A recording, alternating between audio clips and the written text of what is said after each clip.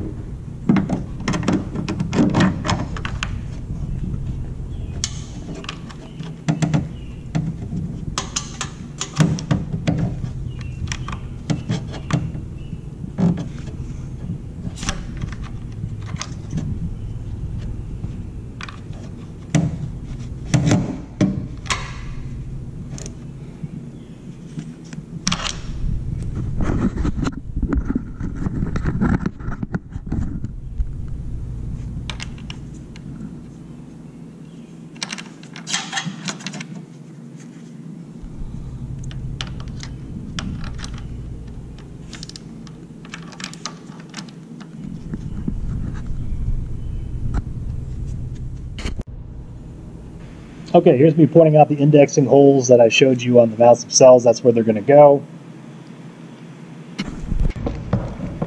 And then a quick comparison of the old mounts to the new mounts. Obviously, the old mounts are pretty rubbery and move around quite a bit. Those new mounts are extremely stiff. Okay, so yeah, there's the new mounts. You can see the nut on top of there, and my camera work here is pretty shoddy. Showing you the shop. I'm not showing you what I'm doing for some reason. Let's see if we get the camera back. Go ahead, pan up. Pan up. Come on, you can pan up. There we go. Okay. Nope, still not panning up. Come on. We gotta take a look at it. We gotta see what we're doing. Alright, now you can finally see them in there and indexed onto the groove. Okay, so important note. It looks like you have to wait to tighten these until you get this lined up. I just tried to get this situated in here, and this is not going to line up. I get one in here, but this one is a good 1/4 inch off. I think it's going to have to be loose at the top, and then you bend it a little bit to get it into the hole here. So yeah, that's a good tip if you're doing this on a Supra. This cross brace here is going to be a problem if you tighten the top ones up ahead of time. Better get it lined up first and then tighten the tops. So yeah, I had to loosen them both up to get it in here. So it doesn't actually make it more difficult to tighten the top. So yeah, when you're doing this, just make sure you leave the tops loose before you put the cross brace on, and then you should have no problem getting this to fit. Okay, and here's the finished product with the new mounts in. Pretty simple process. Appreciate you watching today. Sorry for the voiceovers, but we'll clear it up on the next one. Thanks again for watching Price Point Racing. See you next time.